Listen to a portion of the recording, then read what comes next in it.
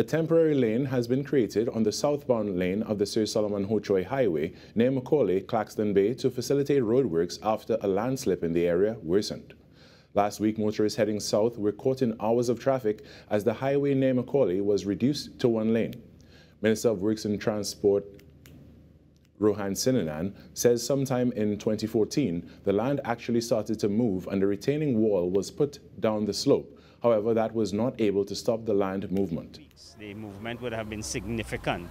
It's a massive land movement taking place in the area. So what we're doing, we're putting in some temporary work where we could maintain the two lanes, and we started permanent work later on in the week. What we're trying to establish is to secure the highway at this point in time so that we don't have to close it off. Minister Sinanan says the highway will be reduced to one lane in the night from 10 p.m. to 4 a.m. to allow the rehabilitation works to be conducted. They have to proceed with caution. We have a lot of signage.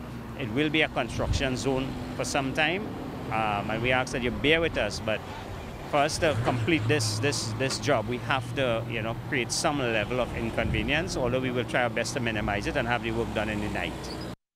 The Ministry of Works and Transport has also embarked on a project to expand the North-South Highway to 3 lanes. Minister Sinanan says when completed, one of the lanes will be designated for high occupancy vehicles.